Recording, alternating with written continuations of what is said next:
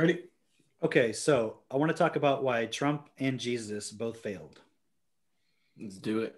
Any reactions to that? Oh, not How dare you. surprisingly. No. But I think they failed for similar reasons, Mhm. right? Because if you look at it, Christianity has become one of the biggest mind control cults that's ever existed. And obviously there's many different branches and forms of it and everything, right?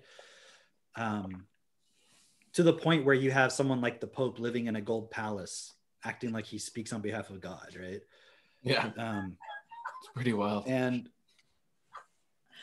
Jesus failed because he wasn't able to educate people. And so what I mean by education is supporting them to become equal to him so that they can see what he sees. Because the whole point of Jesus was that he came to earth to remind everybody that they were also gods like him. But he wasn't born with a mind consciousness system, so he was not able to relate to that, and he didn't explain to people how it works. So at the end of the day, he was saying, love your neighbor as yourself. But everyone, is that exactly what he said? He just said that's all he said. And he just left it at that. He didn't explain it. I mean, how many speeches do you think Jesus gave that they didn't record or write down? Yeah, the vast majority. There's just like a few that they put out there. And of course, they don't even put everything that's books, that are possible to be put in the Bible. They don't even put all of them in there anyways. But even what there was, like, they don't have very much. It's just like a few things, a few stories. And they were all written hundreds of years after he lived anyways, right? But the basic points of love your neighbor as yourself, gives you want to receive, take what's best and leave everything else, or investigate all things, keep what's best.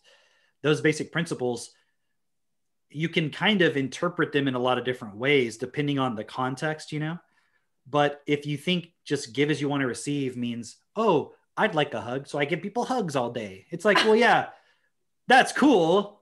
But do you also want to live in poverty? Because lots of people in this world are in poverty and you're not giving them what you would like, which is what you have. You're obviously you're more than willing to participate in the system so that you have it, but you're not willing to change the system so that they can have it too. Right. And of course, it doesn't really apply to the vast majority of people on earth because they can't do anything about it anyways. We're just talking to people like us who actually could hear it and do something about it and stand up and change. Right. So Jesus was really looking at how can you implement that as a system?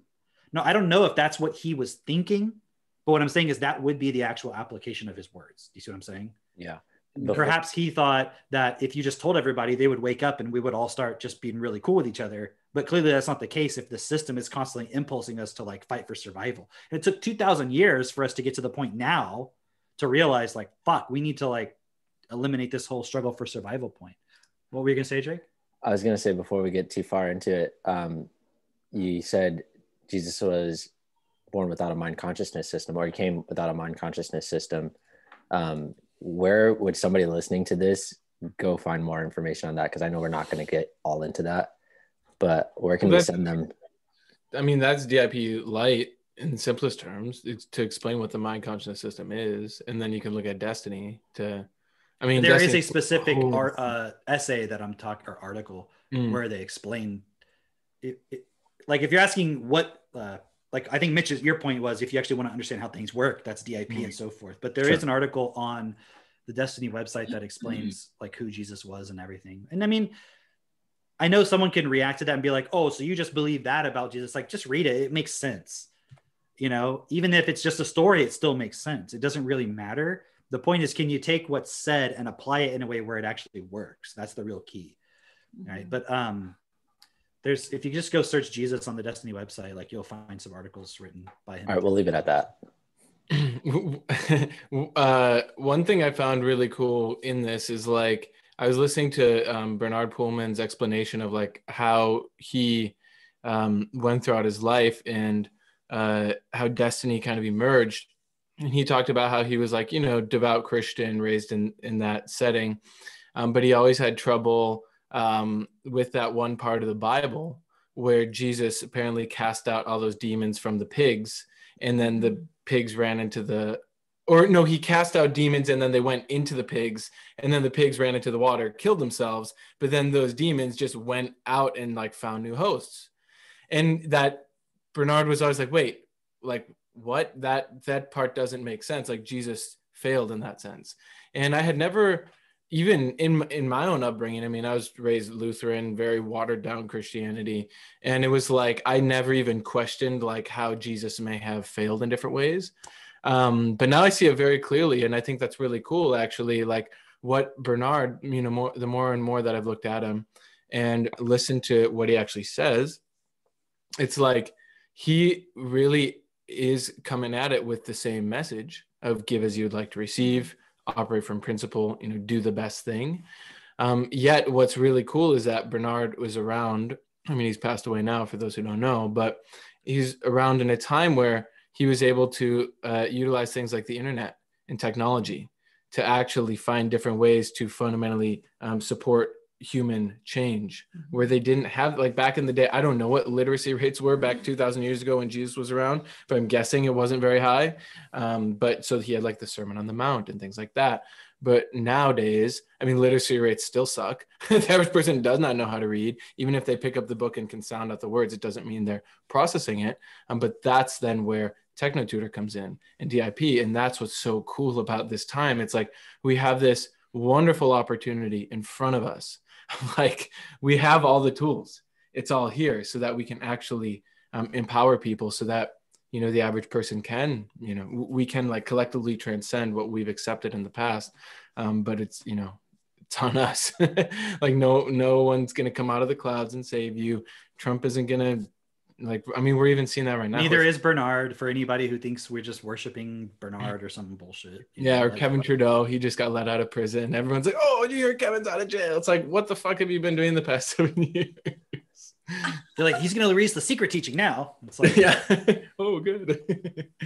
Yeah. So I think it's a really wonderful opportunity that we have.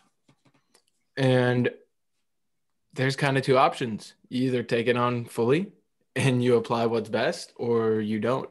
And there's real consequence for that. So, yeah. Yeah, I think they both failed because the people that they were speaking to could not hear them. It's like, if you are trying to tell a bunch of kindergartners, you know, how teaching them about some really complex subject that there's no possible way that they could, you know, really comprehend and grasp because they haven't developed that ability to process that kind of information yet. It's like, why are you even speaking that? Why are you trying to do this thing? And so the first step in that process is to make sure that the people you're speaking to can even process what you're saying. Like they have the vocabulary that you're using and they know how you're putting it together and piecing it. And the way that someone can truly lead a group of people is to make sure that they can see exactly what you're saying. So if I tell somebody something and I can get them to see it the exact same way that I see it, that is a true way to lead somebody because they're able to even understand what you're saying. But without that point, you will never get a group of people to actually comprehend what you're doing. I want to give a quick story from this morning, actually. I was playing Legos with the kids. And so I like to make we always just make like little robots, you know, I just like put them together and then put eyes on them and stuff like that. And then they have little robots. And so this morning they went to go do something while I was on a meeting earlier. And Cindy, when she came home, she couldn't find the little robot. So she was playing with Max's. And so he was trying to help her find the one she had because he wanted to play with the one that I made for him. Right. And so she was walking around and we were trying to find it and everything. And you guys see those little masks that Katie made, those little fox masks, not fucking coronavirus masks. Yeah. Like I'm talking like paper mache, like with eye holes and stuff. They're like little fox masks. Right. And so Max had picked it up off the ground and Cindy went over and grabbed it from him. And she was like, I need that. Right. And I looked over at Cindy, I said, Seneca, you're being a little bit unreasonable right now. I said, we're trying to help you find the toy and Max is letting you play with the one that I had made for him. We're going to help you find yours, but now you're just taking the fox mask from him when you have also this toy. Right. And she looked at me and she looked down at the things and she goes, oh, And then she goes, here, Maxie. And she gave him the robot toy. Right. And I didn't scold her. I just pointed it out. You see what I mean? Yeah, like, hey, yeah. That's you know, so what you're doing cool. doesn't make sense. So that's because she's 2 for anyone who isn't aware. Yeah, like she just turned 2 in October, right? So it's not that long ago. But it's like what we tend to do is just try to control. And so another way of approaching that would have been like, no, you already have a toy. You don't get a toy. That's not what I said. I just explained the context of the situation so she could make the decision herself. I didn't tell her to give her the toy back. She decided like, oh, and then she gave Max the toy. And then it was like, fine. And we kept looking for her, the other one, right? Mm-hmm. But it's like, you know, because you were talking earlier, that point about children and so forth, just before we started recording. Mm-hmm. And it's the same thing with leading a group or anything. You're going to be frustrated and constantly trying to control if you don't properly educate people. Mm. And education isn't just giving information. It's making sure that the person can also process it. Mm-hmm. That'd be better to focus on actually than just giving them the information, because then they can go seek out the information. That doesn't mean you can't also give them information, right? But you want them to have the ability to like seek out information on their own, so it's not always dependent upon you doing it, right? And going back to the point with Trump, one difference I see with Trump versus Jesus, okay, is with Jesus, it was like he created followers because he was trying to tell them, hey, this is how you can make a difference. With Trump, what he did was, he didn't create followers from the starting point of telling them a message. He created followers so that he could be in a position to make the change, right? But if anything, anyone should take away from it is if it's just Trump, like who is it that stopped him? If you think about it, because it wasn't an individual. It was the system. Mm-hmm. What could Trump not do? Control the system. Yeah, he couldn't change it. You see what I mean? He couldn't change the system. Mm-hmm. I'm not blaming him. It just shows that. I mean, that's what everyone expected. I didn't even think I knew he'd win the first time. I knew he won the second time. But the first time I thought they were going to do what they did the second time, to be honest. Like, I was like, well, we'll see if it's actually rigged now. And then he got through and I was like, holy shit, you can actually do it. But now it's at a point where, okay, that doesn't seem viable. But that's only because he didn't have a real network that would stand up alongside him. You see what I mean? Everyone is in those positions is more beholden to the system. They want to protect the system. They're like, we're not going to protect this guy. We're going to protect the system. Mm-hmm. And I agree. We shouldn't be going just based on we're trying to protect this person, this personality. But the point is the system itself is not best. As you can see, I mean, look how it handled the coronavirus and all that stuff. And that wasn't just because of Trump. You know, like the governors have more say in each state than a president does. And it still didn't really help everybody. Why can't the governors give money to everybody? Right. So just like they do in Alaska, they have a basic income based on the oil money there in Alaska. Right. And so I'm just saying the key major thing that I see, the reason why Trump failed is because he couldn't change the system. He didn't have enough people standing with him with principle to change the system. Yeah. Now, if it's only changing the system just to take care of everybody, but then you're also not educating people that won't work either. So it has to be both. You see what I'm saying? It's not just about let's vote for a new group of saviors. It's let's have people who can go into the system and change it, but then also simultaneously start educating people effectively. I mean, that's how we're going to get there in the first place, is by having enough people actually understanding what's going on, having a generation of children who can actually process and understand what we're saying, and they won't believe the fake news of, oh, you're trying to do this. That's because you're blah, blah, blah, blah, blah. They won't react to that. Mm-hmm. You see what I mean? And that's been a huge point that I've seen is another thing that played into Trump failing is people are so easily manipulated by fear. I mean, that's why this whole thing during this 2020 occurred, was because people were manipulated by fear instead of just common sense, using common sense. And it's like what happened the other day at the Capitol, right? It's being used at like, see, look, there was this violent insurrection that occurred and nobody wants to be associated with that. So they're like, oh, I disavow that. I don't support anything. Oh, I don't think we should even look into the potential election fraud or anything. No, it's like, how can I describe it? It's like, I don't know if you guys saw it that way. It's just like I could see it so clearly. That happened, and they're like, oh, it totally changed my mind about it. A lot of these senators, and they're like, oh, it totally changed my mind. Like, it's like, wait, there actually is a problem. Like, we need to really actually see if the election was transparent and if it really went that way. And they're like, well, because this happened, we don't need to do that anymore. They're not even connected. Right. In fact, if anything, that was happening, the insurrection type stuff or whatever, because you weren't doing it. So it doesn't even make sense logically why that would be the reason to not do it. But I don't agree you should do it because people are being threatening and so forth. But it didn't have to even get to that point in the first place. It could have just been all open and transparent. It's compounding. It's compounding on itself. Now, Absolutely. I don't know what's going to happen next. It's what, January 10th today or something? Well, and it's separation. Literally, they're putting it on one party saying, this party thinks there's voter fraud and this party wants to investigate. This party doesn't think there's voter fraud and they don't want to investigate.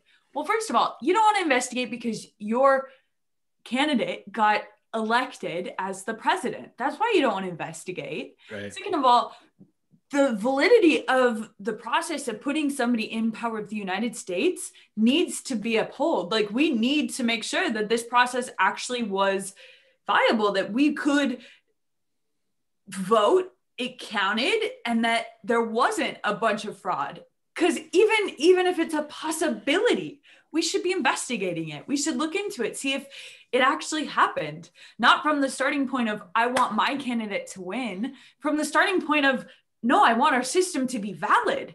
Because at this point, if that truly did happen, that much voter fraud, our system is completely corrupt. Your words mean nothing, and you will never impact the system. The system will always control you, if that's truly what it was. Yeah, and I think the real problem here is that this voter fraud has been going on for a long time. People have been assigned presidents and choices and so forth, and the fraud is just like cooking the books to make it look like it was people's choice, but it really wasn't their choice. And this has been going on for a long time. And that's why you had people on both sides saying they didn't want to look into it, because it's actually been how parties have been staying in power. But this is another reason why people have to be educated effectively, because regardless of whether there's fraud or not, which I'm sure there was a lot of fraud in every election since forever, the bigger problem is people are not voting based on actual common sense. Right. They're just voting on who can manipulate them emotionally. And so I'm not saying that that isn't a part of the process that we can just remove completely, but when you do that, the problem is those people don't really understand what you're doing. They just voted for you because they got emotionally charged up. And if after the fact, at the very least, they're not supported to actually become stronger and stand up, like, for example, how many people could actually stop working and then just immediately transition to making money? Like, because they're just natural born entrepreneurs, or they just have that education. No. So to act like America is this land where everybody has an opportunity, well, then how come, like, what happened as soon as people couldn't leave their homes? Why wasn't everybody just like, oh, we'll just build businesses online, bam, bam, bam, bam, bam. Right. Why didn't they cooperate? Why didn't they come together? Why was it like suddenly every man for themselves? Because that's not the actual education level of our average citizen, even in America, is actually very low. I know what's going to get us kicked off here. So Mitch made a post about vaccines, right? And it was just literally the Chicago Tribune, right? And it said, healthy Chicago doctor dies 2 weeks after receiving COVID. No, he was in Florida. He was in Miami-Dade County. Okay. Yeah. Okay. But he did die 2 weeks after taking it was the Chicago Tribune that was writing it up. Exactly. Yeah. And so it's so funny reading through the comments of everyone on there, right? And there was literally someone saying, you shouldn't post this, you shouldn't repost this, because it's going to make people feel like it's unsafe to take the vaccine. And it's like, and somebody responded to it like, well, shouldn't everyone know everything about what's coming out? Like, instead of just like, why is it that somebody wants just limited information put out there? Oh, we only want to hear the good stories. right? It's like, it shows you're so dumb that you will be influenced by anything out there. And you think that you can only show the things that will influence people in the way that you want them to be influenced. Otherwise, they can make a decision for themselves and it would be terrible, right? Which just goes to show you don't trust other people's education, right? Didn't you guys remember during the debates when Kamala Harris said she wouldn't get the vaccine if it came out under Trump? Yeah, right. Do I remember that? Yeah. She said that. Like, what does that imply? That somehow the vaccine can be messed with and it could be actually bad or something, or what? Maybe she was just saying it because literally she just didn't want him to get credit, so she wasn't going to go along with it. Maybe that's probably what she meant. I think also, like, it could come out and maybe it wasn't prepared. It wasn't completely ethical, you know? Right. But then is that because Trump was like in the lab, like doing secret experiments on it? Or is it because the very same company who would be doing it under Trump would be also doing it under Biden? So you're really kind of calling into question the fact that it might not be safe. Right. Yeah. So even she's saying there's some way, a potential where it's not necessarily safe. And yet people are like, well, you shouldn't say that. She is the vice presidential candidate saying that she wouldn't take it. She didn't trust it. Yeah. But then it's like, if it agrees with your politics, you should trust it. You know, that's not the sign of an educated population. Right. That's the sign of literally people who just are programmed and then they respond based on what makes them feel a certain way. That is not real education. And we all have points like that within ourselves, but that's the whole point of this process, is to go and find those points and remove them. Forgive yourself. Self-forgiveness is not something like that we've invented or that Bernard invented or anybody fucking invented. It's always been here. It's first of all giving yourself the permission that you're allowed to do it. And when you have a whole story about this dude who died on a cross to forgive your sins, I mean, it just like totally eliminates any point that anyone needs to forgive themselves. Yeah. You know what I mean? When that's actually the whole key. It's like if you broke into my house and beat up my family, I'm looking at you, Drake, because I know Mitch wouldn't do that. But if someone did that, okay, and then they were like, oh, I'm forgiven, I'd be like, I still don't trust you. Yeah. Versus if you within yourself are like, I forgive myself, I made a mistake, I'm not doing that anymore. That's what counts. Yeah. That doesn't mean I should just trust you either. Like, unless there's like evidence that I can see, like, okay, you have changed, but I'm saying you have to change yourself. God can forgive you and you can still continue doing those things. People say, well, if I was really forgiven, I wouldn't do them anymore. It's funny. I was talking with my mom, and she has a friend who she was telling them about self-forgiveness. And they said, oh, you don't have to do that if you trust in God. You're only doing that because you don't have faith in God. I don't need to do that because I have faith in God. And I was like, Ma, what's her starting point? And my mom was like, well, because I'm like, you know, that there's shit that she needs to like work through. You know, her life is not perfect, right? And my mom was like, no, I could hear her when she was talking to me. That's why I was suggesting to her to do self-forgiveness. and it's like when someone offers you a breath mint. Like, no, dude, it's like, normally there's a reason someone suggests it. Listen, Kim, you offering me this breath mint, you don't need to take breath mints when your breath smells like God, okay? So when your breath smells like mine, you won't need to take breath mints anymore either, okay? So something that's really fascinating. Do you know I think it's called Lord's Prayer or something? Yeah. Or like, Father in heaven, you know, forgive us of our sins. So I actually I put it in Technotutor. So I was like, I want to unpack this for myself. Like, I don't even know what hallowed means, right? And I was like, let me like pull this apart. And I got to the part where it was like, forgive us of our sins as we forgive those that sin against us. Because it's like stuff that got programmed into me as a child. So I was like, I want to get this out and actually see it for what it is. And I was like, forgive us of our sins. Like, what? Like, by me just saying that somehow, like, by what mechanism is that going to work that this God thing is going to? Also, why do you have to say it more than once? Exactly. When does it work? Yeah, and I'm like, okay, and then forgiving others. I'm like, wait, is he forgiving? What do you say, Jake? Which sins is he forgiving? Which ones? Yeah. All of them. And why don't you see any evidence of it happening? Like, yeah, exactly. Yeah, and so I'm just like, holy shit, like that was programmed into me. I was brainwashed with that for the first, I don't know, 12, 13 years of my life. And it's like the ultimate abdication of responsibility. And it's like, I mean, I was just ignorant to it. Like my parents didn't know any better. But now I know better. And that's the point, is like, now I know better. I will raise my kids differently.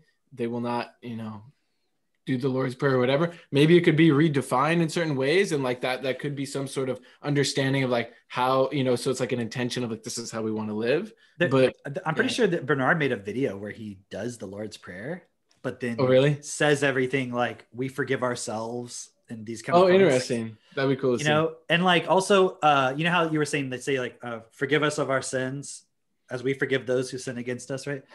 In some translations or some ways people say it, instead of saying sins, they say debts. I have heard it's like a sin is a debt, right? Like, forgive us our debts as we forgive those who, or they say, forgive us our trespasses. Yeah. Yeah. Right. There's like different things people will say, right? Mm-hmm. And it's like, if we forgive ourselves, we create a system where everyone has what they need, an equal money system, there won't be any more debt. We have a debt-based system. Yeah. And then we're going around saying, God, forgive us of our debts. Forgive us of our debts. It's like, you think God fucking created banks? Like, what the fuck? Like, but no one wants to put those together, because then they'll say, well, but I can't change things. Like you were saying earlier, that person, right, Drake, where it's like, you don't need self-forgiveness because God will take care of it, right? Okay, but then what about the child suffering over here that's getting beat up by their uncle? Yeah. Well, that's because of humans. That the humans are doing that. That's not God doing that. Right. Well, but that's my point. Like, if someone does something good, it's because God made something good happen. But if someone does something bad, it's because people are doing bad stuff. Yeah. Well, that's why they should change themselves. No. You don't need to change. God will change it. Yeah. Completely circular logic. Where is so there is no free will, is essentially what you're saying. The only time free will ever is exercised is when you're doing the wrong thing. Yeah. It should be the other way around. Yeah. It's funny because when I was having that conversation with my mom, I was telling her, I was asking her, do you think your friend thinks they can change? And I was like, no. That's why they have to have God do it for them, because they don't actually believe that they can change. Right. Which makes a lot of sense, but it's also why we think that the world can't change, because a lot of people, well, not we obviously, but like people in general think that the world can't change because they see that they can't change themselves, and they're giving their responsibility of changing to some invisible God. Right. But I also wanted to talk about that one point that you brought up about debts. It's a really great point. No one ever considers, like, literally the entire world is in debt. Every country is in debt to another country. And no one is considering that we created this debt. Like, we're the ones who, like, how does this even work? Where we're just saying, oh, we'll owe you money. Like, owe you what? Well, hold on. We print money and then we charge interest on it. Where does the money for the interest come from? Like, how isn't that by like definition not going to work? Yeah. And then we wonder why suddenly the economy crashes every fucking however many years. Like, well, it's built into the fucking system. Oh no, it's just the market forces. We don't know what's going on or anything. Meanwhile, the people who really make money in this world are making money on the crash as well. Yeah. Because they know what the fuck they're in control of this. I mean, not in control per se, but they're always on the side of making money. They know how it works. They have that education. Right. But they're not sharing that with everybody else. Right. And it's like, so if there's people who always make money no matter what happens, then there's no argument for why we can't create a system where everyone benefits. Yeah. Mm-hmm. You see what I'm saying? Because it's not like everyone is equally getting fucked when things crash. Yeah. You see what I'm saying? So we should realize there is an artificial system that was just designed within the context of self-interest. And if we change the design based on a different starting point, we can create anything we want. I mean, that's what it means to be creators. We are very powerful. That's what evolution really is. Yeah. Have you heard this, that 60% of the money that's in circulation was dumped in the last 10 months was put in? I saw that. Yeah. Where did that come from? Like the source of that information? I got it off of Tim Pool. He was saying it, right? But And Tim Pool's still on YouTube, so you know it's true. It's got to be. The system said it's okay. Acceptable. It's been fact checked. but somebody else was also saying it in the context. I wasn't being facetious, by the way. Yeah. Like, seriously, the fact that he hasn't been kicked off means the system says he's okay. Yeah. But somebody else was saying it in the context of we're creating more debt and this is a problem. And I saw them arguing with somebody else on Facebook, and the other person was arguing, no, debt's really great. Like, you know, look at all the money that we have. And the other person was saying, yeah, we just dumped like 60% of what's in circulation was just added in the last 10 months. The only reason why you aren't seeing hyperinflation at the moment is because the Fed has that like 0% interest rate or whatever it is right now. But as soon as it goes back to the levels that it was in 2018, your dollar's worth nothing. Like bread is $30, you know? But yeah, I guess I'm bringing that up because look, here guys, are the people. I'm a fucking billionaire. Look at this. Got that bread. Yo, I heard Jess is making that bread right now. Yeah, she's literally making bread. That's what she was saying. You think money just grows on trees? I'm like, well, no, it grows in a field. Look, it's called wheat. But the point of that is the Fed, the people who are in control of the banks, the central banks, right? Those guys are in control of how you get to use your money and what it's actually worth and what you can actually do with it.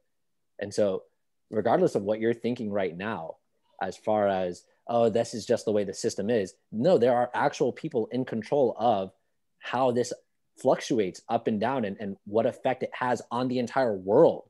Because it's not just the US doesn't live in a bubble. We affect literally the entire world. Like, can you imagine there's an actual person or group of people, but it's got to be a very small group of people who literally, they're the one who pushes the button and literally money just gets created. Yeah. Like some actual individual or set of individuals have that actual physical ability in the system to go push the button or, I mean, who does it? Does anyone even think about this? And then people want to argue that we can't create a system that's best for everybody. It's like we already have a system that creates an abundance. Yeah. It's just not directed effectively, but that's not even the problem. The problem is not that there's not enough or it can't be created or whatever. It's that no one actually cares. That's the problem. And that's because of education. You know, I was looking at that and think about it, because where do you hear these things like, oh, people would be lazy if we gave everybody money, people would be lazy. It's like someone told you that. Yeah. That was your mind telling you that, some programming, something you heard or read somewhere. And, you know, earlier we were talking about God and if somebody does something good or something good happens, people say that's God, right? But if something bad happens, they say that that's like human nature, right? Yeah. But it should be the other way. Like, meaning if somebody, it actually is the other way is what I meant to say. Yeah. What I'm saying is if somebody does something bad, why are they doing it? I just had a realization. What? The system lives in the mind. As in, it's like it's passed down through each person through their mind. And so it's not something that it's like this being, it's rather it's like it's within each person, it's evolving as it comes out of your mouth and you say, money doesn't grow on trees. Or you say, you know, if everybody had money, nobody would work. And that just keep getting passed down over and over and over again. And it grows, evolves, and like creates what we see around us, because we all take that in, we all believe that, and we all adjust ourselves to that. And we say, yes. And we just live that as if that is the truth, as if that is God. And so what you're saying right now, as far as God creates everything that's wrong, versus how most people say, oh, everything that's good is God and everything else is human nature. No, that is God speaking through you. That's the thing, that the invisible hand that's controlling everything is that which we allow through our minds in each moment, every time we open our mouths, and it's some bullshit that we just accepted. It's the system and its effects that cause people to do things that aren't best. So the only reason you would do something harmful is if you've been abused. So there's a system that puts conditions in place in your environment where you've been abused, and then you will do something abusive later. So when people do things that are not best, it's actually because the system is doing it, if that makes sense. It's working through them. If somebody were to do something that's actually best in this world, that's a self-willed fucking decision. You see, there's no God making you do that. Trump didn't get a call from God and God is working through him. He fucking stood up. Because if God really were the one who were doing it, he would have controlled a lot of other people doing it too, and would have not, you see what I mean? He would have had why make it like, well, we'll get part of the way there, but people don't believe in me enough. So, okay, no, I can't do it yet. Got to let him fail a little bit and got to get more believers. It's like, does God fucking control things or not? That's like, which is it? Does he only control things when they work out? But then even if they don't work out, then there's a reason for it. And it's like, you would have to be literally so dumb. And so it's not even just dumb, not wanting to take any level of self-responsibility whatsoever, that you're just like making it up as you go along. Do you guys follow this? He's like a rapper named Anomaly. Do you know what I'm talking about? He's like a young guy. He's got kind of long hair. And I'll send you some links later. His name's spelled like Anomaly, but with a zero for the O, right? Yeah. He's really interesting because he's been talking a lot on Twitter lately and on YouTube also. He has like channels and everything about, and by the way, he's a really good rapper. Like his music's actually really good. Is he the guy with does he have tattoos on his face? I know that's like a thing nowadays. No, it's not that guy. Okay. No. But you can look him up while we're talking, but okay. But he's really cool. But he lately over the past like week or so, he's been talking about how Q was a bunch of bullshit. It's a big like scam and everything. And he never bought into it in the first place, as far as I could tell. But he was like saying how like he was one of the first people who I follow who was actively saying, okay, guys, it's pretty obvious Trump is not going to win this one. Like, let's stop playing the fantasy game of, it's all the plan, trust the plan. He's like, there's no plan, guys. Like, and he made this point. He's like, Trump's done more. And I'm not blaming Trump. I'm just saying what this person's saying. Done more to advance all of the fucking medical tyranny of COVID and lockdowns and everything than anybody else. Not that he specifically created it, but that he didn't stop it. You see what I mean? Yeah. And from my perspective, I don't think there's much he could do. Because when you look at what the elite are willing to do, they're willing to do anything. So like that whole Capitol riot thing, I'm seeing all this stuff now coming out that like they just like basically walked in there. And that they had changed the orders for like how they were going to protect the Capitol, like the police and everything. Like they changed it. So they could have made it so nobody could get in there basically. Right. Oh, for sure. But they deliberately stood down and all this kind of other stuff. So they made it possible. So I'm not saying that it was infiltrated by Antifa. Maybe, I don't fucking know. But what I'm saying is clearly it's like the way I look at it. If I were Trump, it'd be like, look, they're willing to let people die and kill people. So I could fight this, but I'm not going to win anyways. And they're just going to ramp up look what they've been willing to do over the course of this past year. Yeah. Right. So I don't blame Trump for any of his failures in the past year, because it's kind of like you're seeing it worldwide, everybody. And the only thing that would happen if he fights it back against it even harder, it doesn't excuse him, but I'm just saying, even if he did, is, well, what just happened? Imagine if from the beginning he was like, no, guys, this really is not what it seems like, and it's all bad. They just banned the guy from Twitter. Yeah. They would have just done it sooner. They would have just shut him down. They would have impeached him again. They had to wait until they had enough control of everything to be able to do all this stuff. But I'm just saying that like, you can't, it's not about blaming Trump for anything, but it's also like, it's not about excusing him. It's about realizing the context of what he can and can't do as an individual in a system. It's the system that's in control. Doesn't matter how fucking amazing Trump is. Like he's got some real legitimate abilities and skills, but he's only one person. And there's this point within us that is always looking for a savior, always looking for someone else who's going to take responsibility. And because there is no evidence of God, it's like all these religious people just put all of their, and a lot of them, some of them are religious. Some of them feel like they've transcended religion. They're spiritual people. There's a lot of spiritual people into all the QAnon stuff, you know? Oh yeah. And they just put all this savior stuff onto Trump. I was gonna say Jesus, onto Trump, right? But he's just one person. And yeah, he does have more skills than the average person, but that's because of his programming, his environment, his genetics, and so forth. Those are things that can be changed in a human being. And if you don't think you can't change your genetics, what do you think the fucking COVID vaccine is? It's like literally an mRNA vaccine that changes your genetics. Oh, guys, I'm reading this book. I'm probably about 4 or 5 chapters in right now. I read it at night when Max falls asleep. It's called Zone 23. Right? Definitely recommend it. It's really, really good. And I think it was written in like, I want to say 2015, 2016, 2018, somewhere, a few years back or whatever. It wasn't like brand recent, but it's about this kind of future. It's like the future of, it's like the year 2300 or 2500 or something, like way out, and society has become like this class society of the antisocial person, and then the person who's kind of in between and has to take medication to suppress their antisocial behaviors and tendencies. And then there's the people who are called clear, or there's another word that they use as well. I can't remember what it is at the moment, but these are people who were born.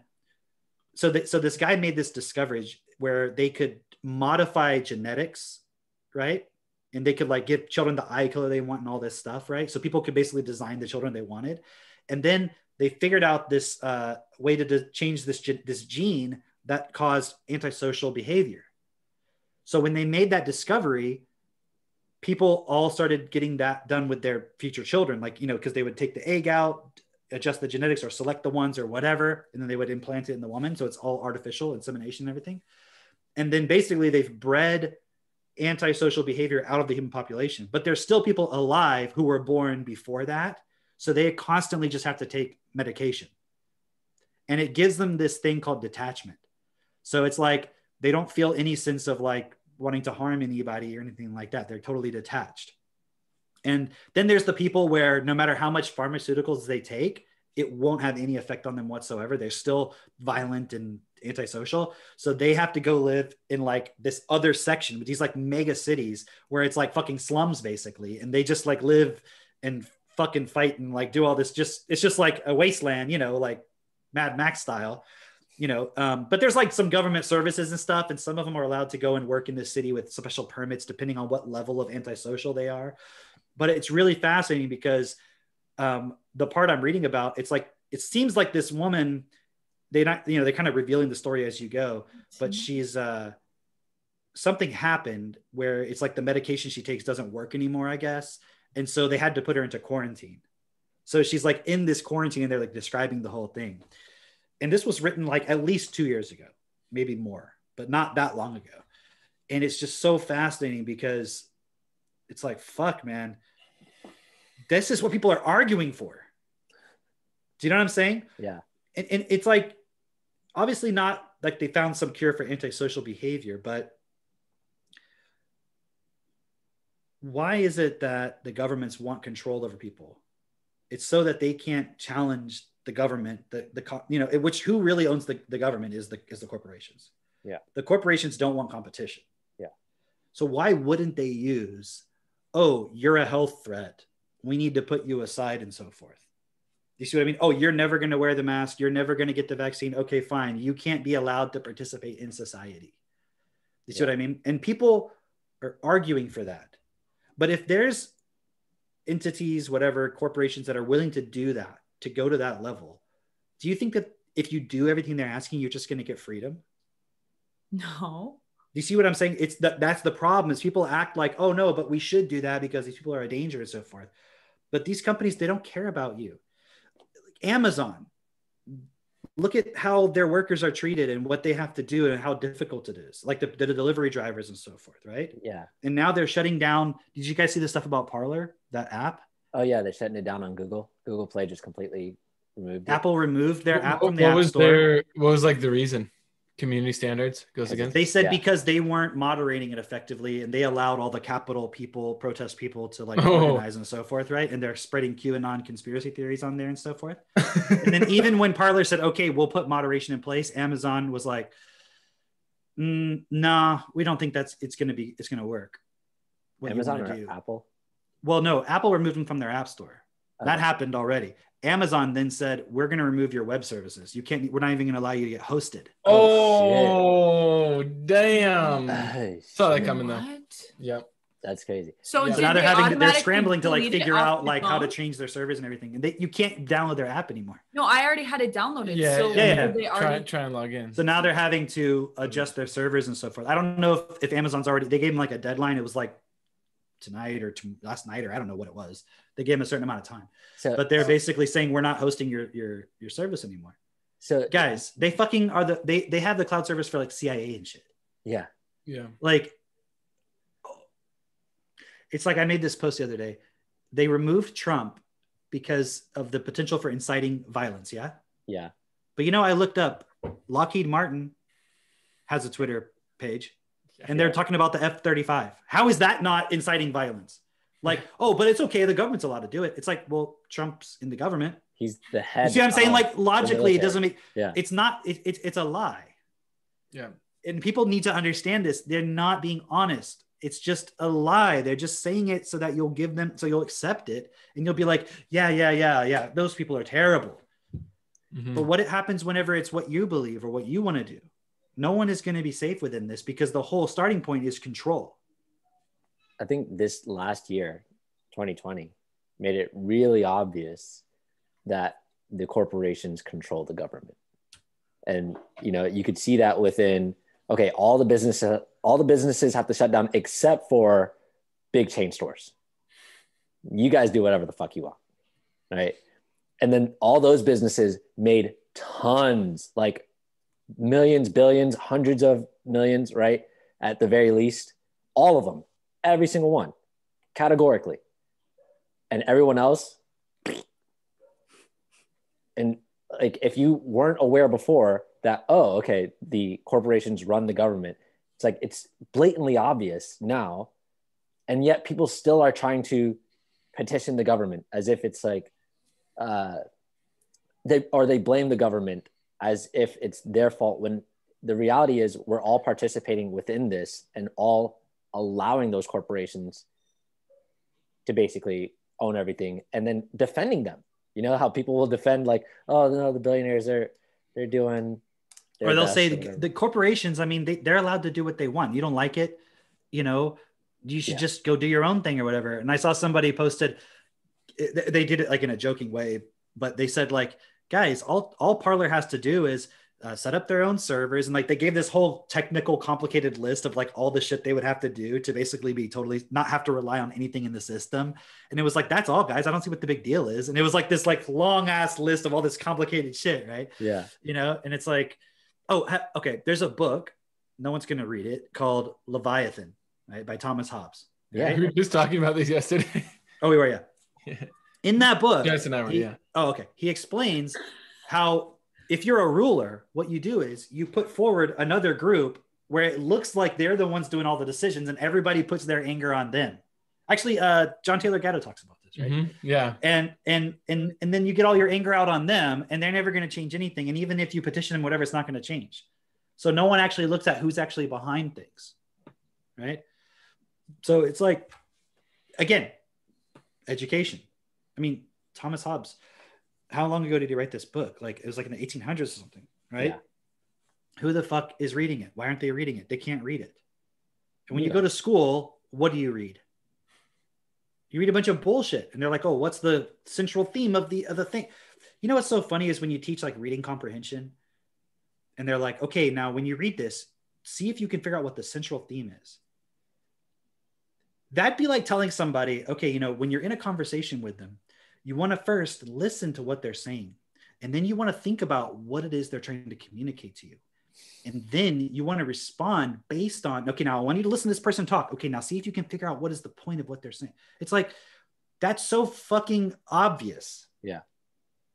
Do you see what I'm trying to say? Like, it's the same thing as trying to teach a child. Okay, when you walk, you're going to put your foot forward. Okay.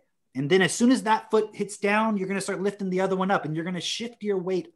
Nobody does that. Right. And yet most people's children learn to walk if they don't have some physical disability. Yeah. So why is it that they learn to walk and they can't learn to read? because the parents don't support the child to be able to learn how to process information in the time period where it matters. So nothing you're doing in school is education. It's the same thing as trying to teach a 15-year-old who has literally never walked in their entire life how to walk by explaining to them how to do it. That's what they do in school, to try to teach you to learn how to read. It's like if you're 13 or 14 years old and they're trying to explain to you, you need to go search for the main theme within a passage you just read. That should be obvious to you when you read it. You see what I'm trying to say? Like right now I'm talking, we're talking. I don't need to teach you, oh, you need to listen to the points of what I'm saying and think about it. It's like you're automatically doing it because you can process what I'm saying. But this is the level of education. So in school, they're trying to teach you that kind of shit. They're still trying to teach you how to read instead of you absorbing all this information. You know, It's pathetic. Yeah. And like on this whole point of like Parler getting shut down, just the control, increasing every single day. It's like, for those listening, what's your role in this? Because like, yeah, you can listen to podcasts, come out with one a week. I don't know how long this will be out for. I don't know if and when we will get deplatformed, but what are you doing to build locally? So you can have a clubhouse locally. So once a week, you have your own meeting where you talk about the stuff locally. Because online, it is going to reach a point where you're not able to be on there and communicate freely. You're already not. It's independent fact checkers have said this shit and that shit, and you can't do this. So it's like, prepare now. Like fast forward 5 years from now, what are you going to wish that you were doing now? And then do you think it'd be a good idea to do that? Right? Some food. That's a really good point. And you made that point about, you don't know how long this will be on, like our podcast will still be up. Okay. I just want to address that too, because this is for everybody. Do you want to live in a world where literally you have to censor yourself? I mean, if you're using a platform to literally harm people, to coordinate violent attacks, that's already against the law. You see what I'm saying? So that shouldn't even need to be like a question.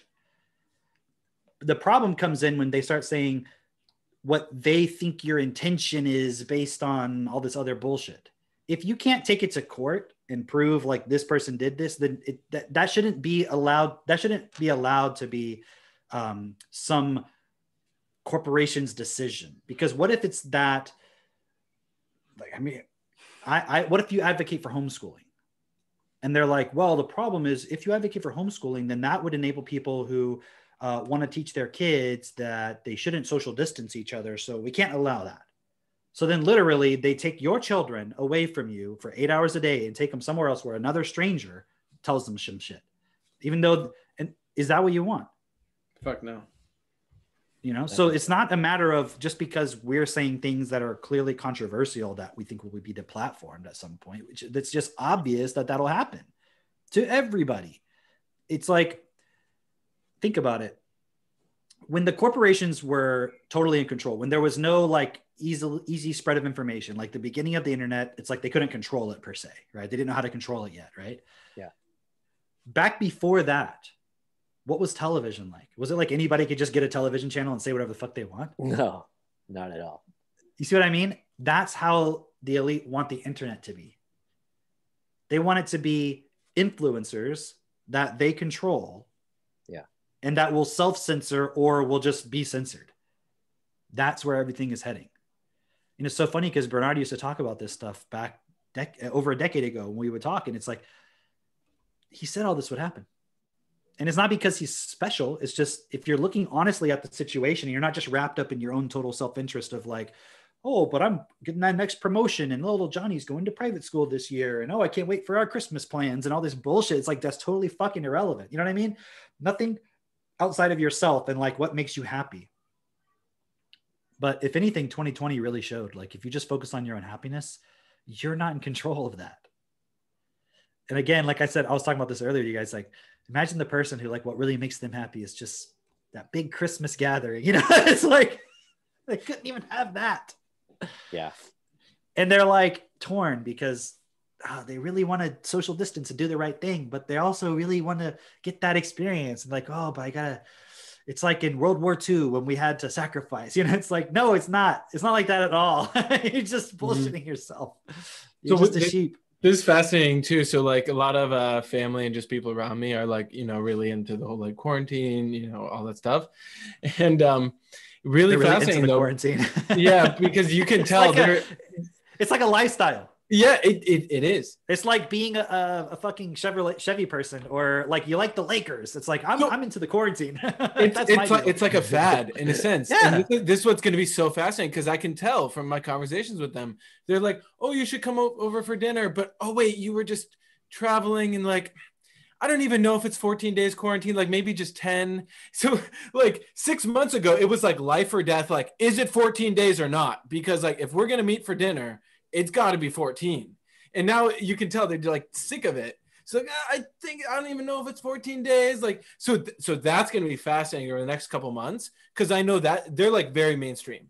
And so that's thoughts that are going through a lot of people's minds. Like this like, I don't know. I've been around enough people like, and even someone I know who's like immunocompromised. She's like very serious about this. Like she has a little kid, everything. And she goes, well, like even tonight we're taking a risk, like having the neighbors over outside, like we're not social distancing. And I'm like, wow, this is whoa, like, you really, guys, whoa, look at you. Like, this is fascinating. Like they're fed up too. And we talked about this. I don't remember when we talked about this, but it was very recent about like the future where, oh, maybe you guys said it last week on the podcast where, so let's take this to, I don't know, 10, 20, 30 years in the future where people are like at home. And their way of living is basically they're in fucking VR or whatever, and they're on their screen. Yeah. Where they're still going to be unfulfilled. It's kind of like when you get the new video game or the new PlayStation, you're like, oh, it's so sick, right? But then after you play it straight for like a week, you're like, okay, what's next? So this is really fascinating. Where I wonder what the elite that are propagating this whole thing, what they've thought about of when people get burned out. On the fear, burned out on the quarantine, burned out on like, okay, like fuck this. When the mainstream person gets fed up with it, that's going to be really interesting. What do you guys think? I think we're pretty close to that point because I just had my neighbor over, and the first time that I went to meet my neighbor, because they moved in during COVID, first time I went to go meet them, they were kind of like, ooh, hey, stand off. And I was like, all right. But I just had... We're not going to hug. I just had them over yesterday.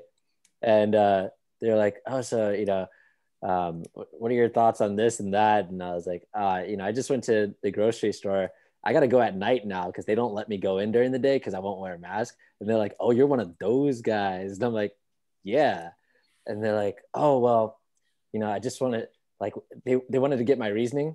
And then the girl goes like, so just anecdotally, I was working with my boss and my boss had COVID, but she was wearing a mask. I was wearing a mask. I didn't get COVID. And I'm like, yo, anecdotally, I was at my mom's place. She had COVID. She was really sick. I was there. She wasn't wearing a mask. I wasn't wearing a mask. I didn't get COVID. She's like, oh, okay. I'm like, my grandmother. Like they lived together, and my grandmother was like, toughen up, you'll be okay. So I think I'm going to take my chances. But just yesterday also, I was with a friend for her birthday. There were at least 30 of us out together, just enjoying being out, Obviously, we had to do this at a private location because there's nowhere you can go that they'll allow that. But the people that I was seeing there were people who were like previously, I could see them, in their Facebook photos wearing masks and things like that. And like, oh, I can't wait to get together when this is all over, is the messages that they would send me. And I'd be like, all right, I guess we're not hanging out. And then seeing them there is just, everything was chill. Everybody was hugging. Everybody was like, getting really close together, like, oh, it's so great to see you. They didn't care. How do they know just like 3 days before a new virus, nothing to do with COVID, didn't get released from the wild and it's been spreading its way silently and has a 21-day incubation period. Dude, there are people there who they had tested positive for COVID like literally days before, and like everybody knew and nobody cared. You know? Okay, I mean even that, but you see what I'm saying? Like the cognitive dissonance. No sense.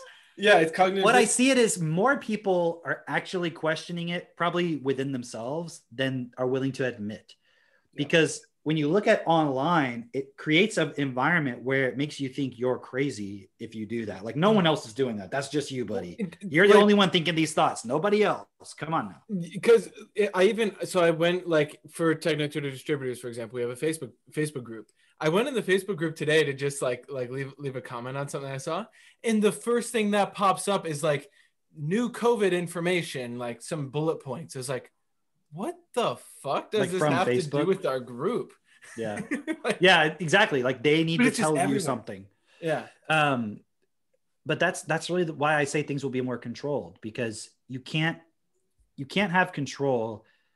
If that's your goal, if your goal is just control, you can't have control and then let everybody else think, you know what I mean? And talk whatever they want to say, because that can influence people. You have to shut it down.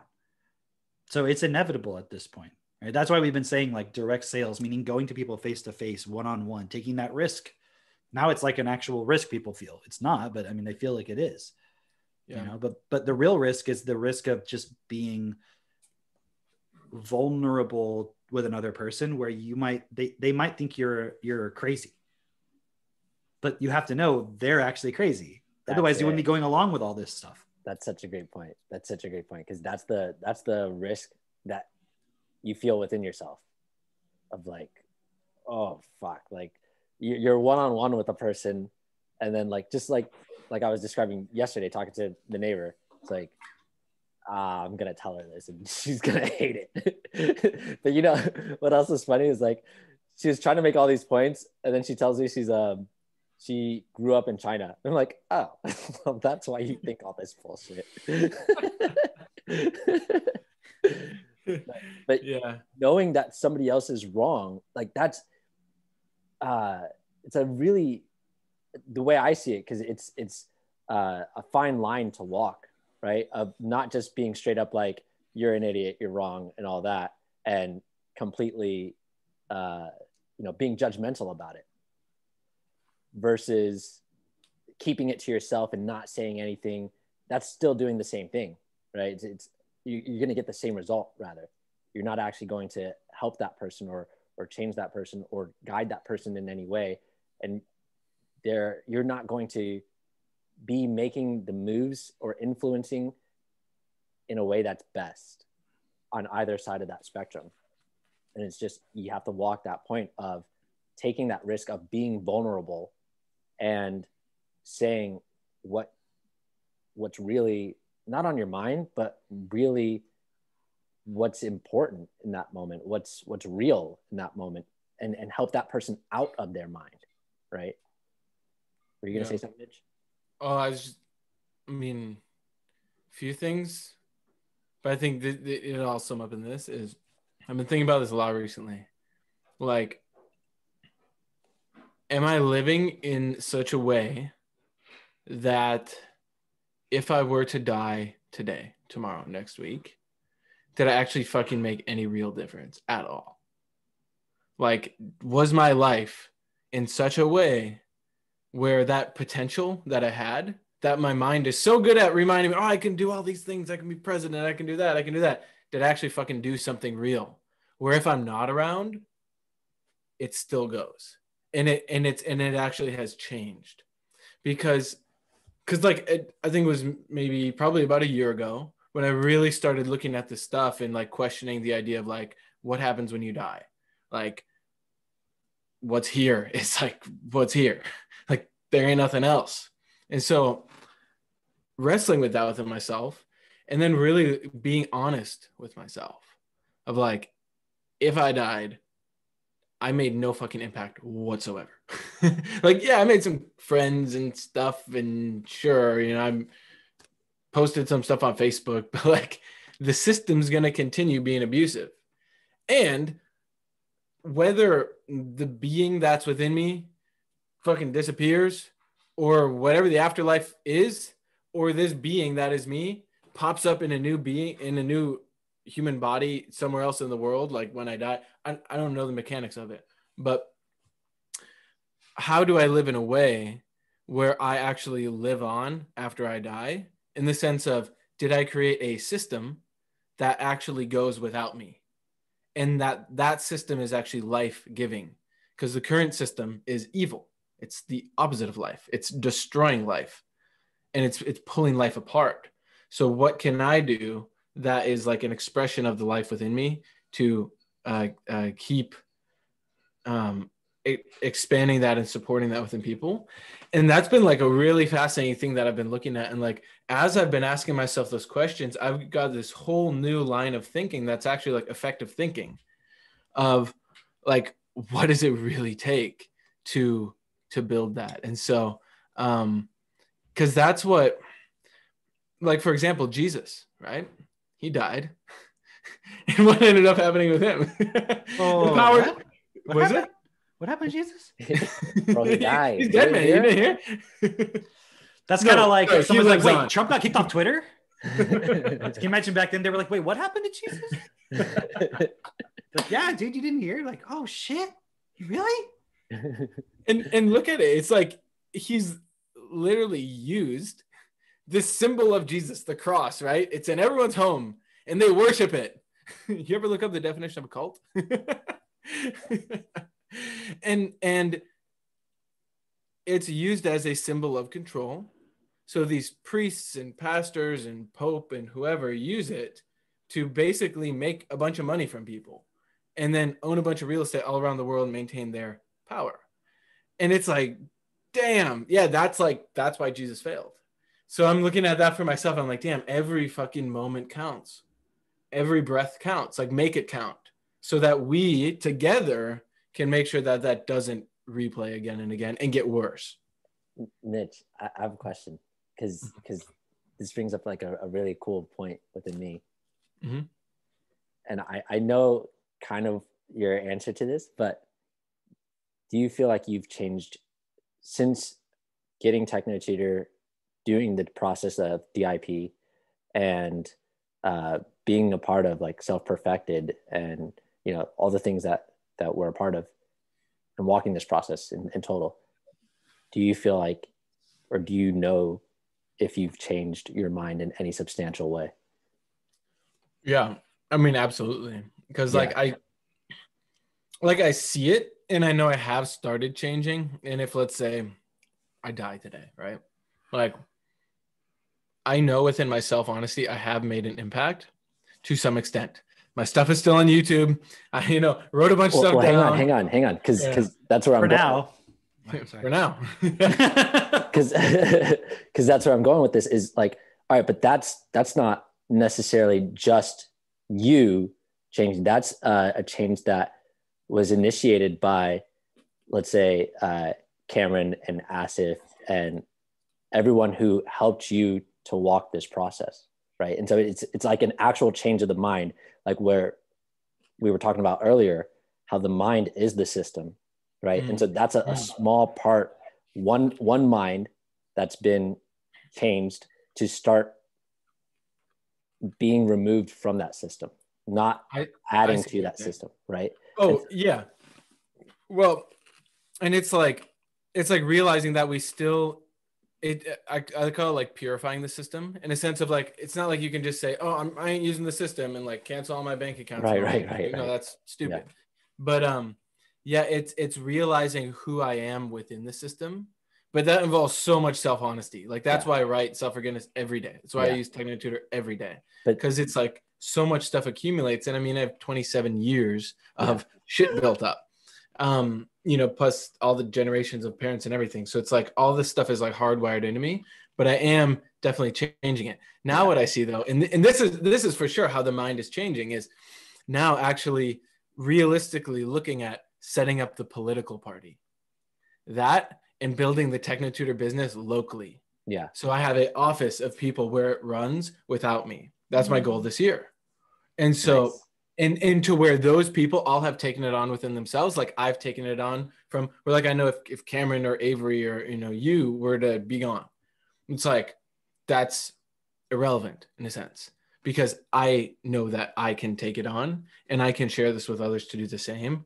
And that's the real point. Yeah. Right. That's living self-responsibility. That's what I agree with that. That's like the actual change of the system. Like there's no changing of the system until one, you change yourself, and two, you help others to change as well in their minds, changing that mind so that they're actually physically going and doing something for real, as opposed to letting those mind construct thoughts that we all have be the guiding force that makes us do all the bullshit that we've allowed. Right. Yeah. And it's really cool too, because it's like realizing that the mind is just a tool. It's not to get rid of the mind. It is to get rid of the ego, but it's to use the mind as a tool that it is. And then like what Avery has told me for a long time that I'm really starting to see now is like when your being, who you are, is merged with your physical body, that's when you really access your power. So you're not like getting siphoned off by the ego, but you're actually really here, really able to direct things, where every word has that impact. Like that's really cool, because I'm starting to notice that more and more now. And like I'll just be able to go throughout my day and like I'm just here. Like I'm not in the thoughts bothered about this thing, or Jess said something this way or whatever. It's just like I'm here. And then when I do think, it's like I get these really awesome thoughts in a sense, like, oh, I should do that. But then I just go do the thing. I'm like, I should make a live stream on that. Okay, open up my phone, do the live stream. Or make a note for when I'm going to do it, and then I actually just do the thing. Like that's real practical living. Nice. One of the last things that, sorry, Jess, I'll just finish this real quick part. One of the last things that Bernard said to me when I was at the farm, like we were walking one time, it was just me and him. And he said, and this is not something he hasn't said elsewhere, but it had a lot of impact at the time. He said, when you let go of your individual mind, you'll gain access to your physical mind, which is far superior in all ways. Right? And that's really what this process is about. Everybody's trying to be like that higher self, next level, all that stuff. But the next level's here. It's not something you have to get to. You just got to let go of all the bullshit that's been programmed into you and that you've accepted. But then realize you don't just get to be a fucking super, all this cool stuff and just do whatever the fuck you want with it. Self-interest. Because you don't get to access what's here until you let go of the self-interest. So instead of focusing on, oh, I want to be super, all this amazing stuff, just focus on what is it that stands in your way of creating a system that's best for all. Because to do that, you're going to have to improve a lot and have a much better life and have access and have more abilities and everything. But to get there, you have to remove all your excuses as to why you can't change the system. That's the path. And what is physical mind like from your current understanding? It's the physical reality. It's your body, which no one even has any clue what's possible. But like, imagine what you think Jeff Bezos can do or Elon Musk can do. That's nothing. But how much, when he goes into a room, aren't things a lot easier for him than the average person? Yeah. And that's like barely accessing anything. Right. But what we're capable of is so much beyond what we think we are. But we're so distracted by all this stuff of like what you think is important, which is just based on shit that you've been sold. And now you're going to have to realize that the key to standing up in this world is become effective at selling.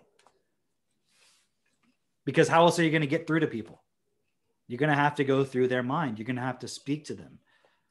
And when you start to remove these layers of just bullshit, what you notice is you start to see things that it's just like obvious. So I'm not trying to hype something up like, oh, and I'm also not claiming that I'm there yet. What I'm saying is you start to see more and more ability that other people think is like, wow, you're special. It's like, it's just kind of obvious. Like what I'm saying is obvious right now. Right. So it's not about actually becoming something superior. It's just about being what you actually are. But what is everybody trying to do right now? They're trying to play some game of making up their identity rather than just actually being honest and figuring out who they are. They don't want to be honest with the fact that they are who they are. Sorry, they are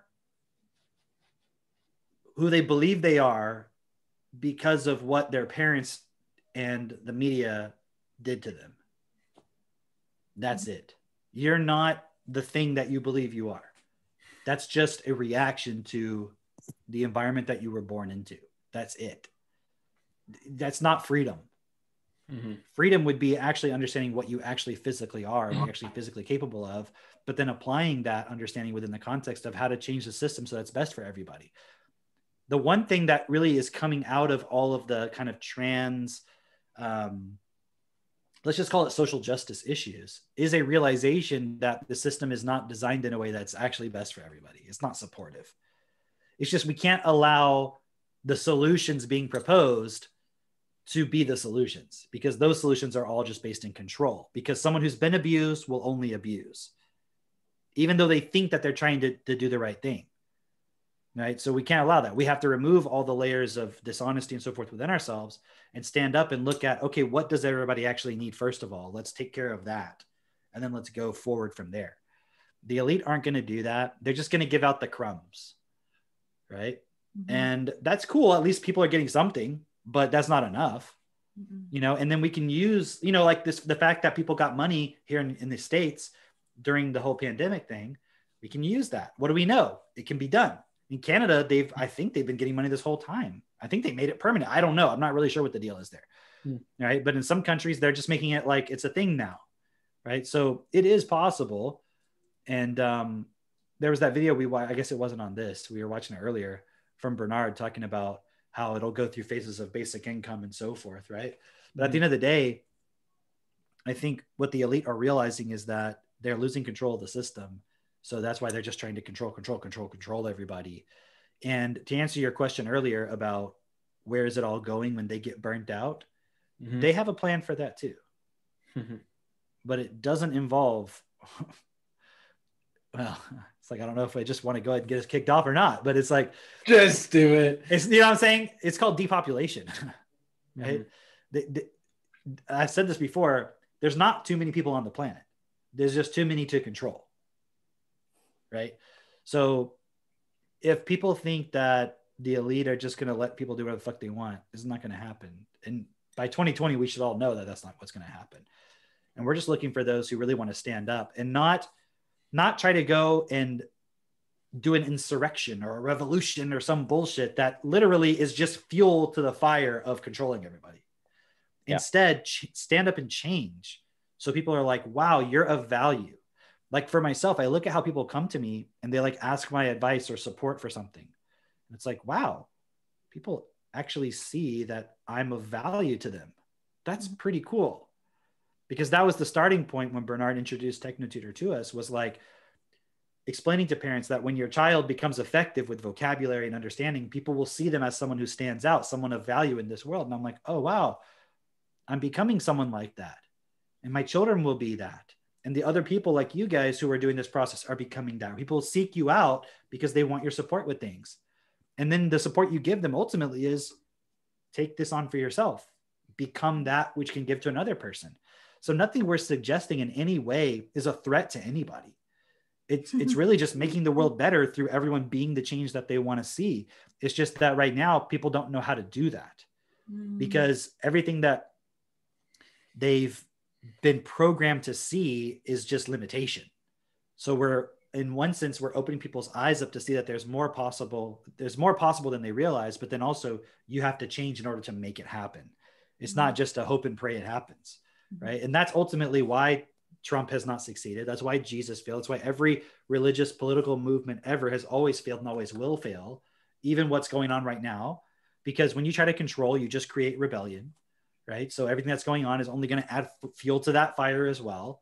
Right. We're the only ones who have the solution, because what solution can there be that's not the individual changing, taking self-responsibility and deciding within themselves to choose what's best and to automate that process within themselves to always choose what's best. And like that science fiction book I was talking about, it's like we're still that generation that has to always be like checking ourselves and constantly like, oh, wait, that's self-interest. Let me change that. Okay, that was a mistake.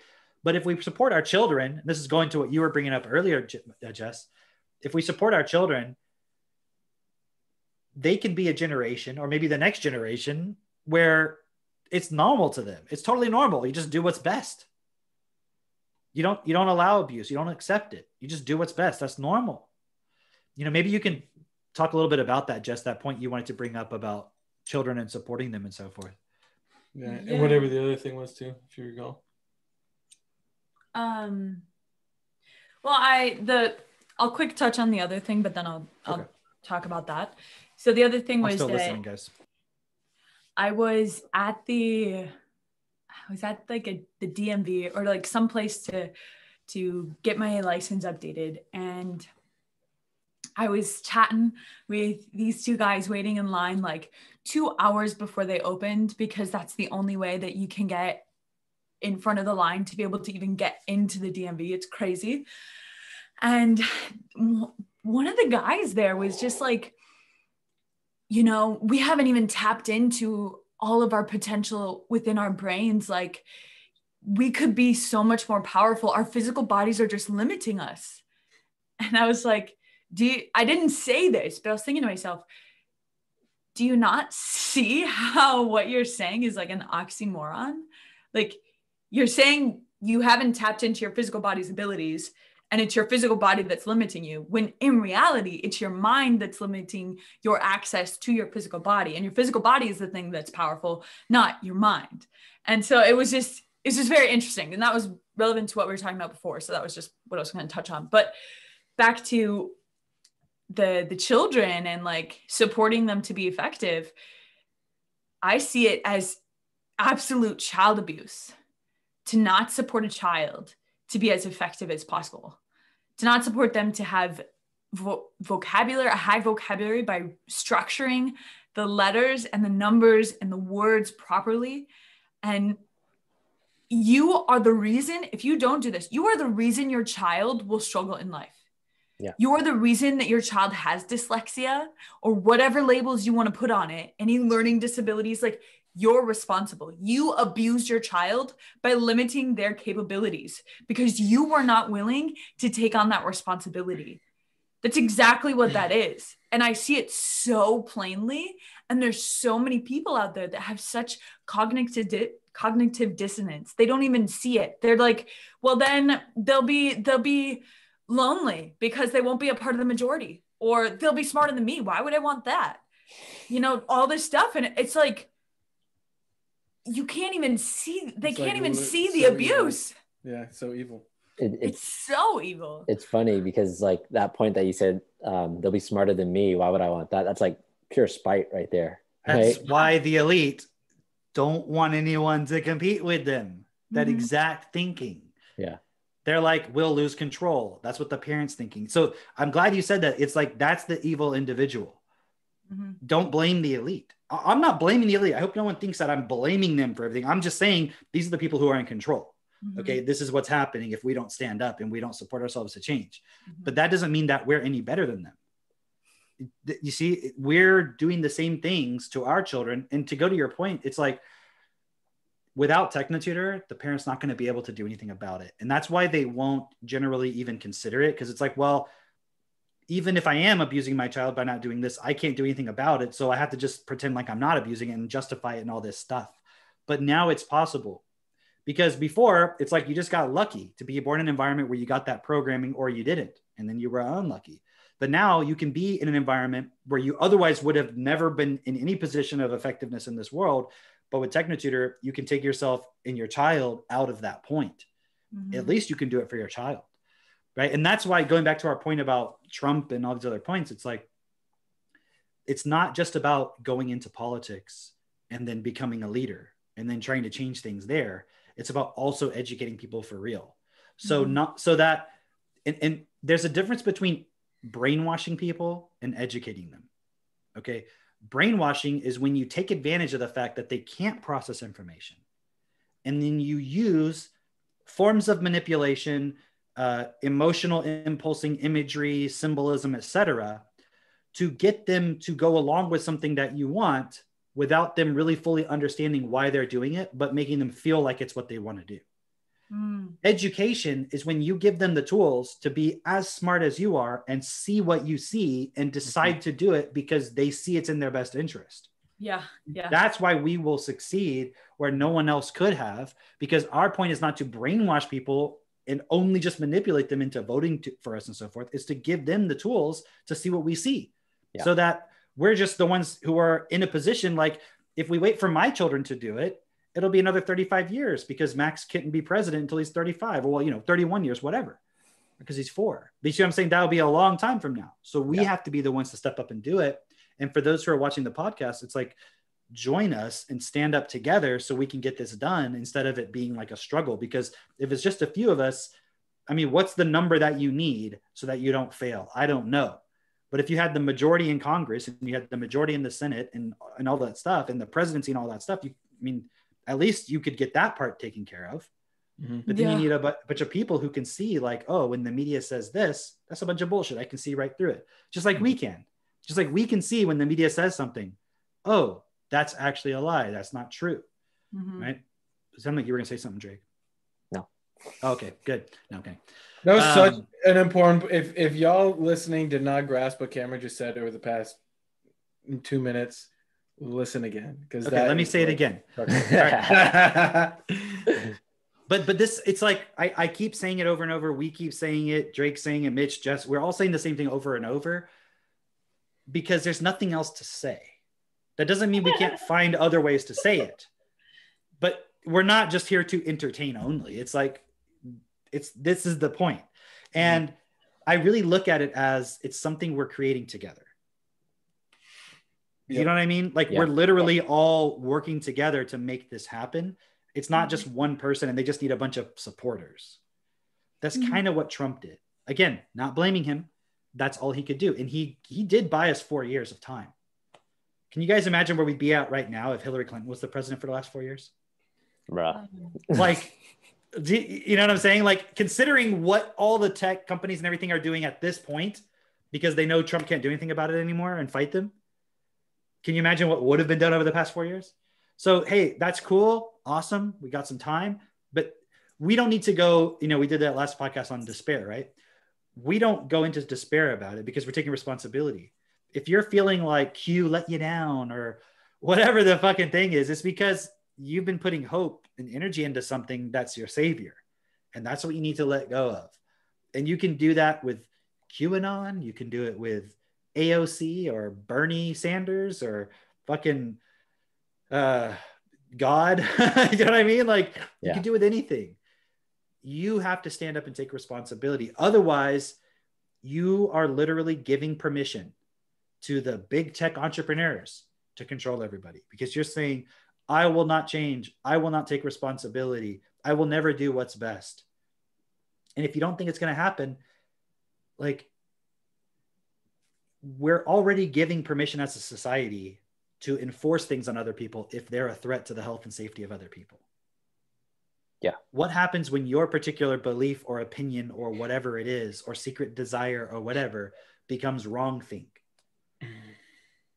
And even if you feel like, well, that's never going to happen because I'm milquetoast, I have no opinions or anything. Do you just want to live in a society where everyone is just like a fucking robot, just going along and no one's saying anything of any value? One of the things I dislike the most is small talk. Yeah. How's the weather? Oh, pretty nice. Oh, can you believe it today? It's like, that's a thing happening. Okay, move on. Let's talk about something for real. Yeah. I know it's a way that it's like a way of getting into something. I get it. I understand it. But I'm saying is imagine all of life just being small talk. Oh my God. You're not ever saying anything whatsoever of any interest or value because it's like literally, oh yes. Did you see the thing on Twitter today? Yes, I did.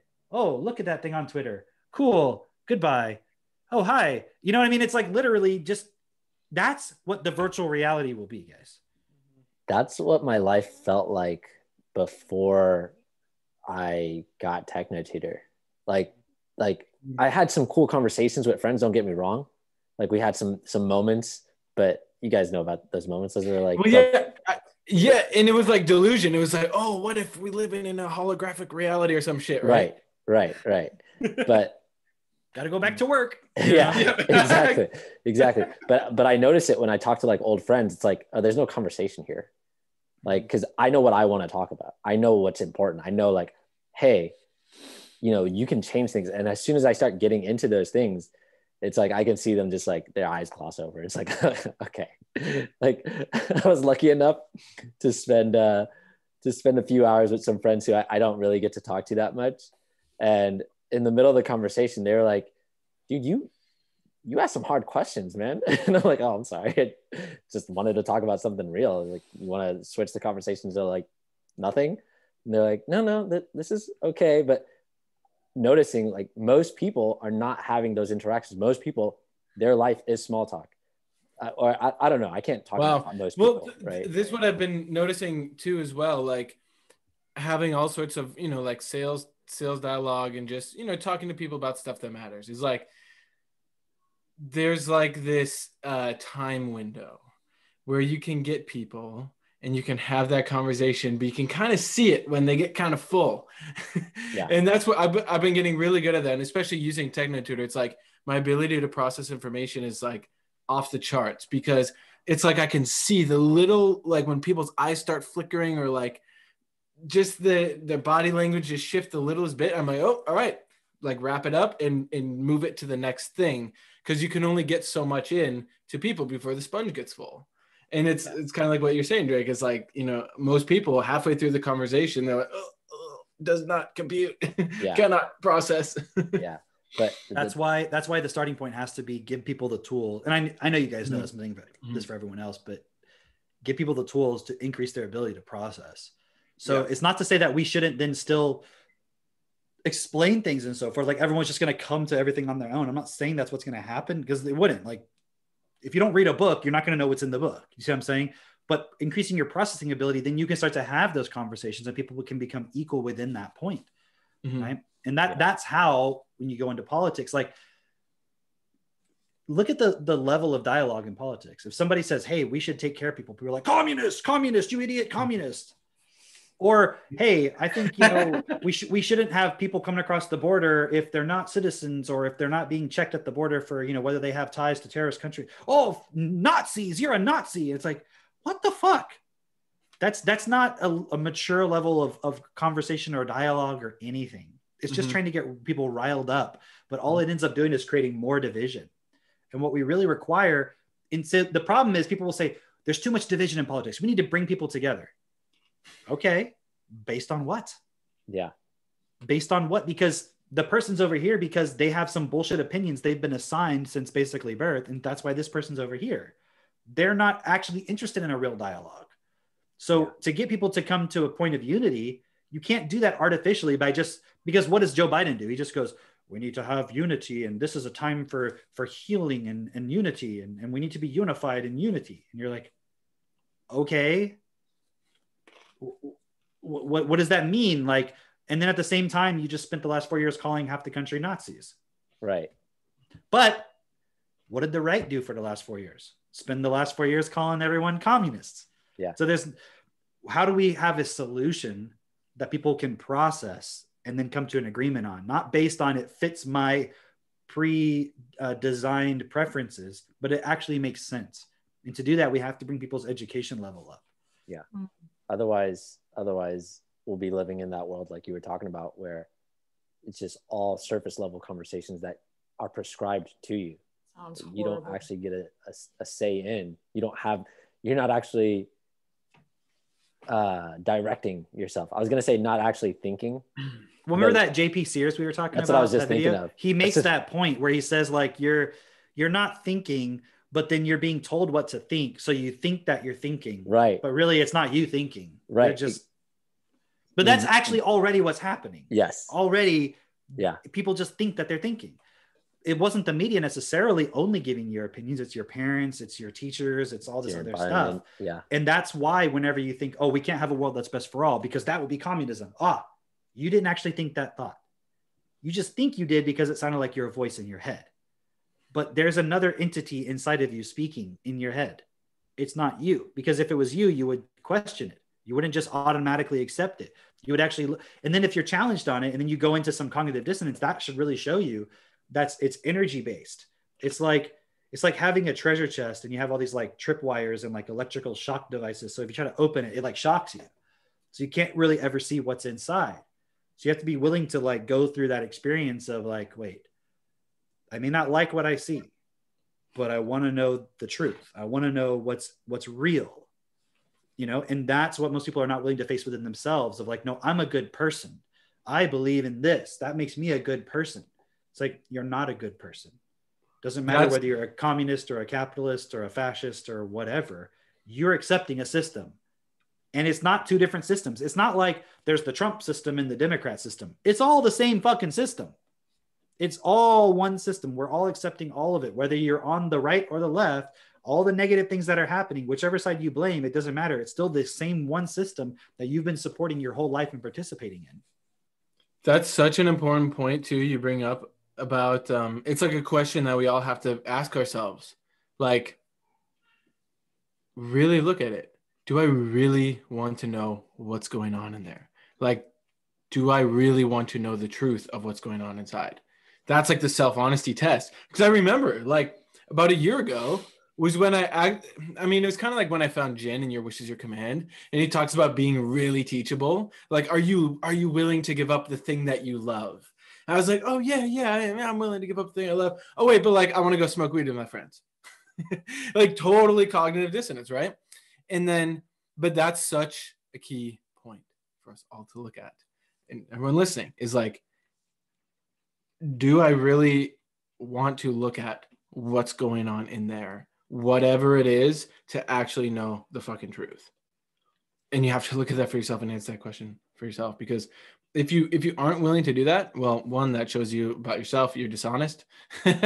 And two is when you finally do have that willingness to accept change within yourself and you are willing to be self-honest, like that's the moment that opens that up for you. And then you can start acting on that. And then it keeps going and going and going, and that will free you. But it requires you to be willing to do that. So cool. You guys have anything else for this time around? No, I think we made the points. Why don't we just, somebody want to do the normal filler thing at the end where they can? Of course. Yeah. self-perfected.com. Look at the principles, join the Facebook group, participate in the Facebook group, do the video challenges, connect with like-minded people, because who knows how long we're going to be around online, but we will be around in person. And you know, that point you said about look at the principles, do that first. Mm-hmm. Before you join the group. If you're seeing this and you haven't joined the group or anything, go actually look at self-perfected.com and read the list of principles before you join the group. That will save you a lot of time because you'll realize what we're really talking about. This is the first time you're ever being exposed to it. Yeah. And from there, so we have free resources on the website. I think we have the store linked to the website. If not, we'll make sure that it is. Is that a sweater or a shirt you're wearing? Sweater. Warm. Is that one actually on the shop? Nope. Limited. No, release. That was one of those special. We'll do another limited release later on. That one's actually pretty cool. I like that. I know, it's great. I like it too. No, but another point is, like, if you are hearing what we're saying, and even a part of you is just like, I'm ready to start this process, then do it. Then go all in. Okay, I don't want to be connected to someone who just wants to hear what I have to say to see if it feels good. I don't want bullshit. Okay. Like, I want people who are serious, people who see it and just be willing to change, be willing to learn, and be willing to take responsibility, because we don't have time for bullshit. We want people who are serious about this. We want people who are ready. And if that takes a bit for you to go through that process of really understanding, that's one thing, but it's the willingness. Because if you're not willing, I don't want to talk to you. Don't talk to me. But if you're willing, reach out. Let's do this thing. Because would you rather have it anyway? Would you want us as the people who are like spearheading Self-Perfected to be like, yeah, join us, but it's cool if it's half-assed? Like, fuck no. You want people who are all in, right? So yeah, that's what it's about. That phrase, we don't want pikers. If you really want this, yeah, you listen, you join us, and you do. Yeah, you do. You take the action. Yeah, and your life will radically change for the better. It will become best. but you got to apply yourself. And if you're doing it and you trip and you fall on your face, guess what? You have a whole group of people that have got your back as long as you walk with us as equals. It's the best decision you could ever make. So that's it for this week. See y'all next week. Thanks for tuning in. Share this with people who need to hear it. Peace. Bye, everyone.